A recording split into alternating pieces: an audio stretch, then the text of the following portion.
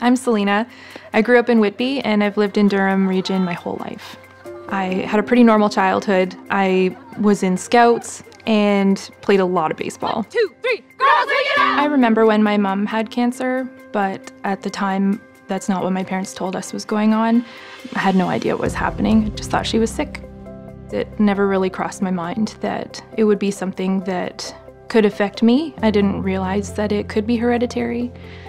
About 2 years ago, I started to think that maybe something was going on.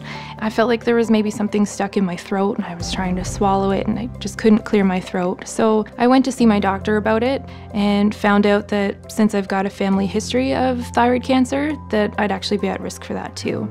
I had an ultrasound and then had a biopsy, and that's when I found out for certain that it was thyroid cancer.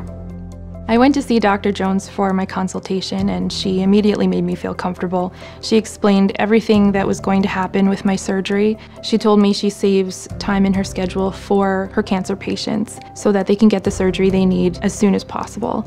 I think that was the first time I was ever called a cancer patient and the first time I realized I even was one.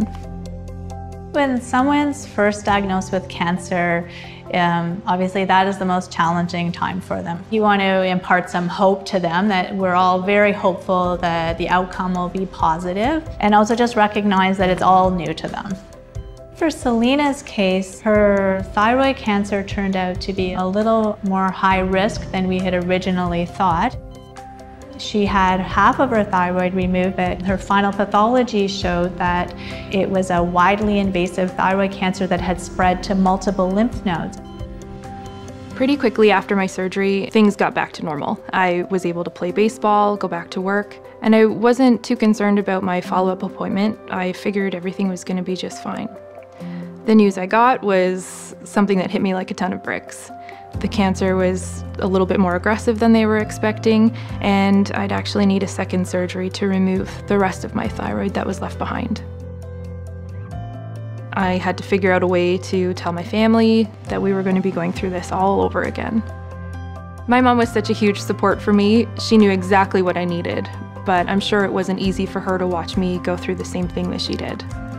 It's neat to see that things have changed so much since my mom went through this. She had to stay in the hospital, I was able to stay at home. It was nice to just recover in familiar surroundings. The hospital took such good care of me, I don't feel any different. It's just something I had to go through. Not everyone gets that chance.